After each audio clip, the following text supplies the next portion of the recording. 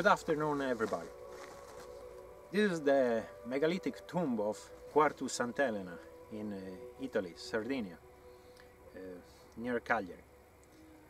This tomb, or megalithic grave, was found by me a couple of years ago, and it's kind of sad to see that after all these years nothing has changed.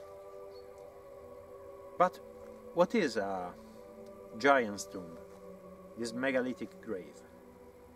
Well, the name giant's tomb came from the common people that thought in the past that giant, huge men were buried here. But we know from archaeological data that this was a common grave. But archaeologists are still trying to search to understand for what this grave were made for.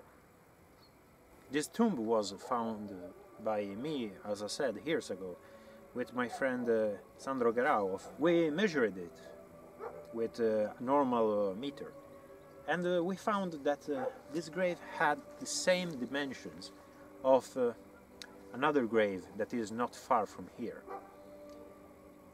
At the time we were thinking that this monument was a so-called Nuraghe, but from the measurements we have taken, we have seen that the measure was the same of, as I said, another tomb. So we can say we discovered a Bronze Age grave.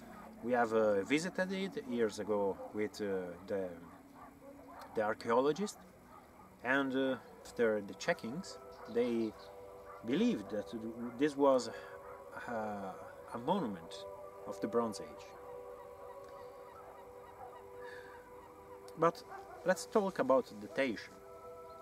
The datation of these graves are around 1800 BC and 1400 BC.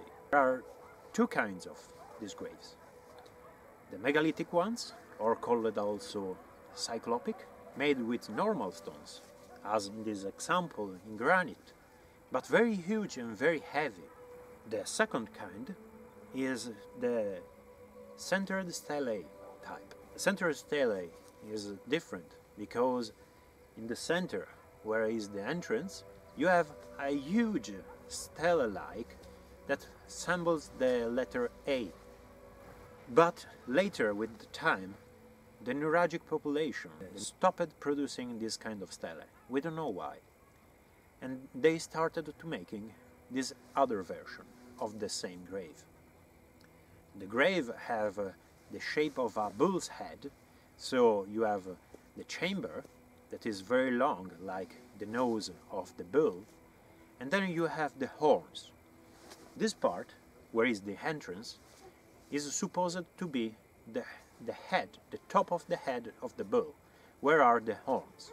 The horns are these parts going far from the entrance that are called also arms. The entrance is usually not very high. It's often 50-60 centimeters and is very narrow.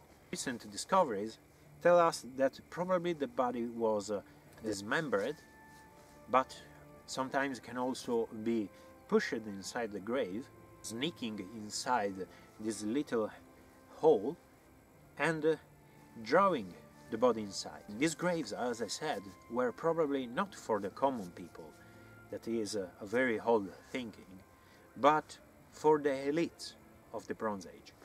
Although not jewels or swords or weapons on armor have been found inside, possibly because of the gold and the metal seekers. We still don't know. It's interesting resting and waiting for the sunfall in these stones, kind of feeling the energy, the thoughts of these ancient people that built these megalithic graves with passion, with intelligence, with very skilled techniques of working the stone, of making astronomical orientations, and of course for religious and cultural purposes. This is everything from Alessandro Azzeni. I hope you enjoyed this video. Goodbye.